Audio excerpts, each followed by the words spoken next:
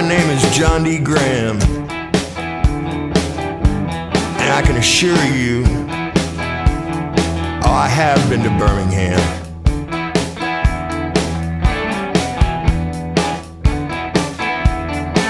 There was a nightclub in Dallas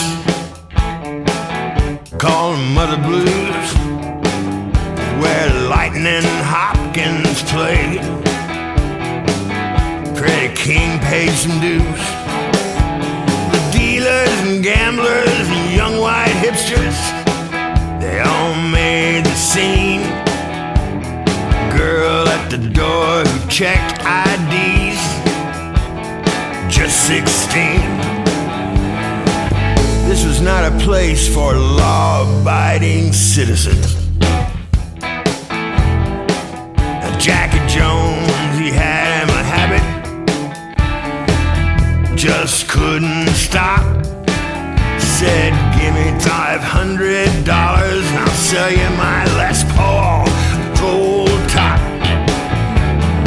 Drove my daddy's car down to Ross Avenue, and there I sold it. Guess I should have told him. He alluded to the police that someone stole it. It was just the first of many bad decisions I was to make over the next 20 years. Oh, but I had the guitar. Everybody knows that the real nightlife begins after the clubs close, what they call after hours. Just like the sound of it, after hours. Well, it's 2 a.m. and everybody's gone but the band, dealers and old Jack Jones. And the girls from the Landed Strip Club come over after they put their clothes back on. So I'm in my blues, and I'm sitting on an amp, playing Twist and Shout. And this tall drink of water walks in, looks like she might have to shoot her way out. She comes up to me and says, you know anything good on that guitar? I didn't say nothing. I just kept on playing. She said, have you ever heard that song called Poke Salad Annie? And I just kept on playing. She said, every time I hear that song, my insides feel like warm butter. I just want to take off all my clothes and dance around in my underwear. And I said, down in Louisiana, where the alligator grows so mean. That's all I knew of it, but apparently that was enough. So we hit it off, me and this dancer. We hit it off like a metaphor for a hydrogen bomb.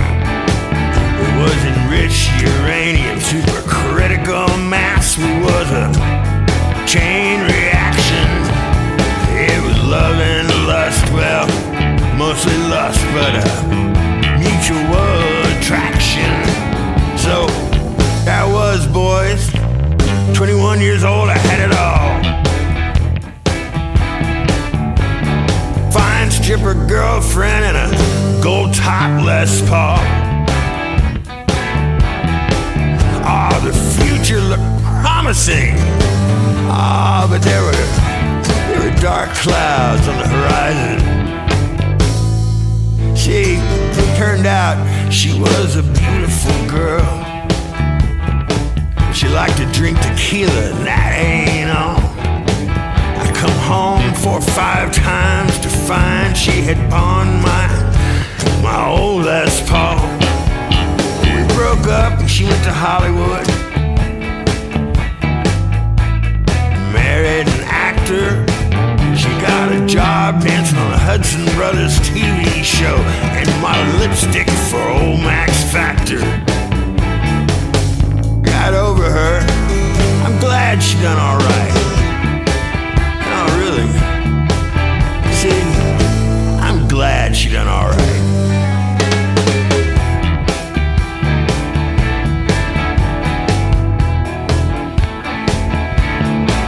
Well, now me, I never busted through the gates into the big time as a rock and roll star.